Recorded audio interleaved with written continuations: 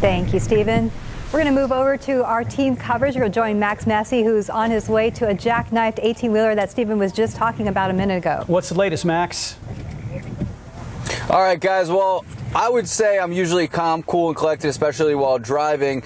It's been pretty crazy out there. You know, I live on the northwest side. Coming into work today, some hydroplaning, some frantic drivers, and then a lot of backsplash. You know, people driving in front of you and then getting what is left from them right under your windshield, and it throws you off a little bit. Made it to work safely. Now we're out and about here in the Storm Chaser, and I got to say, we're now here on the west side, and we've seen a lot already. We've seen some 18-wheelers go a little bit too fast. We've seen some drivers, you know, trying to weave in and out of traffic. So if you are out and about, try to be safe. And then I'm going to show you what we're looking at right now. Let's see if I can throw this on over to the roof cam.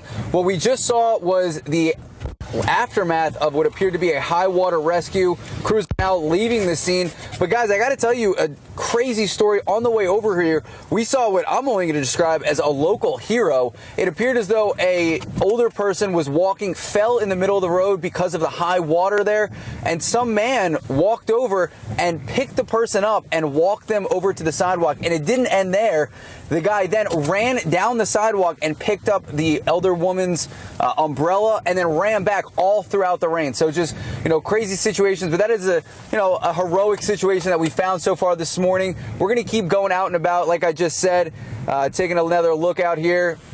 The fire truck is headed out, so they're done here. We're going to keep on the roads, and if anything does pop up, we're tracking flooding, we're tracking high water rescues, and we are tracking crashes. And the only thing I can tell you guys is that if anyone hasn't left their home yet, make sure to drive safe, be smart, a lot of following distance, and watch out for those large puddles on the road. Guys? All right, Max.